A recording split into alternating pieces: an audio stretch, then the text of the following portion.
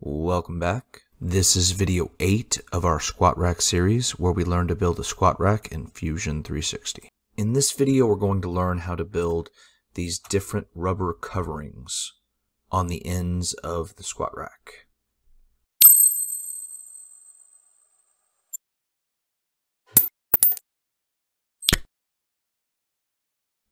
So we can see these rubber coverings in any of the images of the squat rack, both on the top and the bottom, and you can see the ones on the bottom are a little bit different than the ones on the top.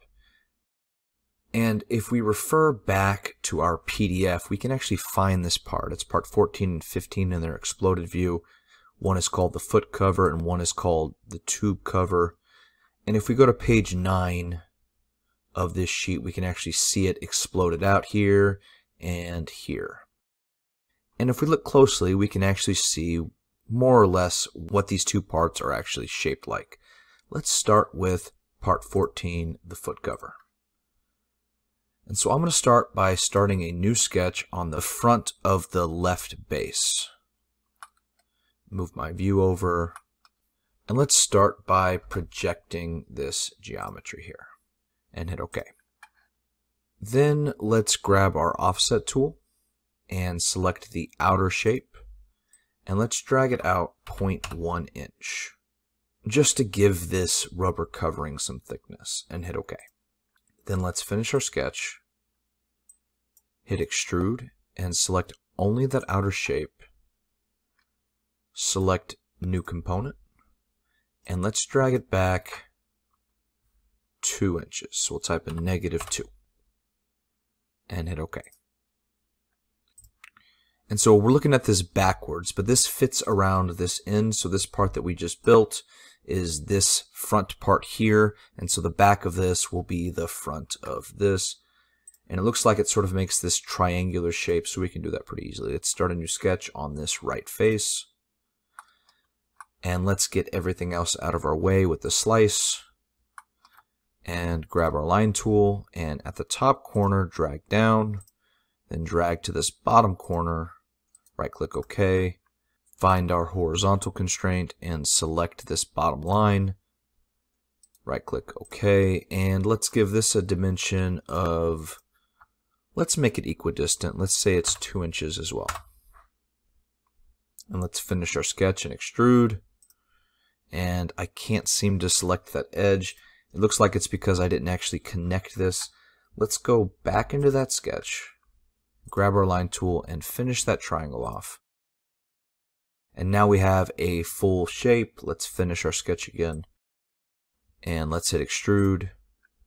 And let's go to object. Let's go around to the other side and say go here. And before we hit OK, let's turn off this left base because it looks like it's trying to connect it to this. So if we turn that off, it's going to automatically connect to our new component here.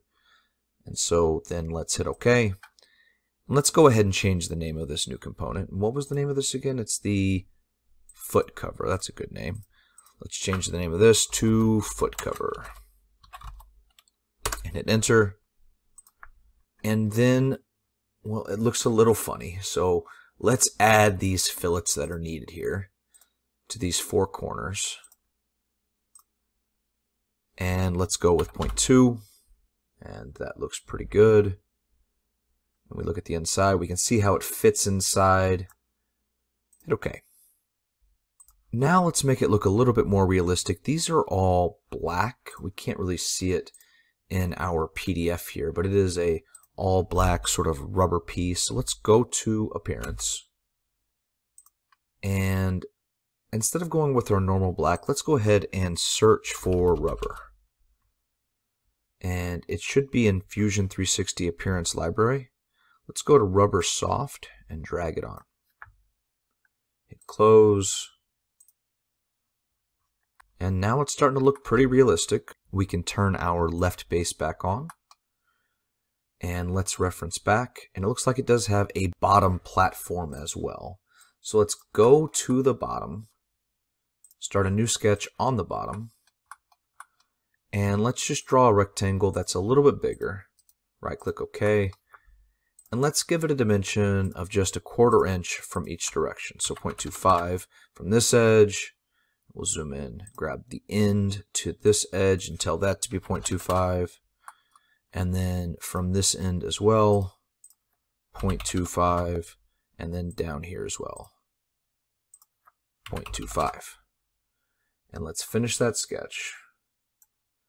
And let's extrude this 0.25 as well. Make it a join and hit OK. And I'd say that looks really good. Let's go ahead and mirror that. So let's go to Create, Mirror. Make sure you have components selected. And for your plane, let's just select the origin and hit OK. And then let's repeat that. Create, Mirror. Let's select both components. And let's go across the perpendicular origin plane. And hit OK. And so that covers the foot cover, but what about the tube plug that you see on the top? Well, as you can see, it's a little bit smaller, and it looks like, well, it's not designed to have anything sitting on it. It just fills in the hole so people don't stick their fingers in there. Okay, well, that's really easy. Let's go ahead and start a sketch on this front plane here. And once again, let's move it to where we want to see. And let's hit P on our keyboard for project geometry. And let's project this entire shape and hit OK. But if you look at this, it doesn't wrap around this time. It actually inserts inside.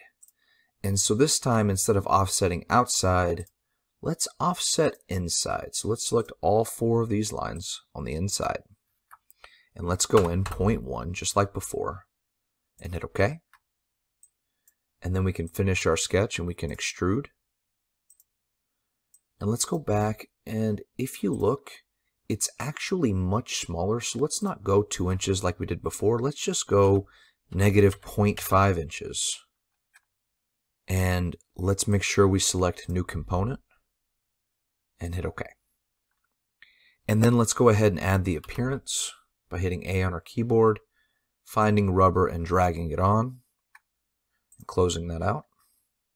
And then if we take a look, it looks like it's about the same size as the piece that it covers when it comes out. So the outside is a little bit bigger than the inside, or it looks like it's just the same size as this. I'm actually not going to start a new sketch for this. Instead, I'm going to go back to my previous sketch, the very last one that I just used, and turn it back on. Then I'm going to hit Extrude and select these 2 outer rectangles and this center rectangle. I'm going to make sure I turn off this top right bar. And I want to extrude it forward, and let's just go 0.5, just like before, so that it goes the same distance out as it does in, and hit OK. Then we can turn off that last sketch, and let's just close out this sketch dialog altogether. And we can turn back on our top right bar, and we can see it fits in there perfectly. And so all that's left is to mirror again. So let's go to Create, Mirror, select this component. For our plane, select so that it goes across and hit OK.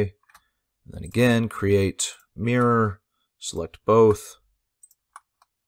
And for the plane, select the perpendicular plane. And it looks like it doesn't put it in the right spot. And I guess that makes sense, since we actually extruded this back further from this height than we did from this front height. So it's not exactly centered there at the top. And so we need a new work plane. But actually, instead of using a new work plane, let's see if one of these previous work planes would work. And no, that's diagonal. Okay, no. Actually, I think that very first work plane would work, so we don't need to make a new one. If you look, it is centered in between these 2 bars, and the top is also centered between these 2 bars. So I think that'll work. Let's go to Create, Mirror, and let's select those 2 components again. And then for our plane, let's go to inside our construction, that very first plane that we used, and hit OK. And it looks like that did it perfectly. Let's make sure we save our progress, and I will see you in the next video.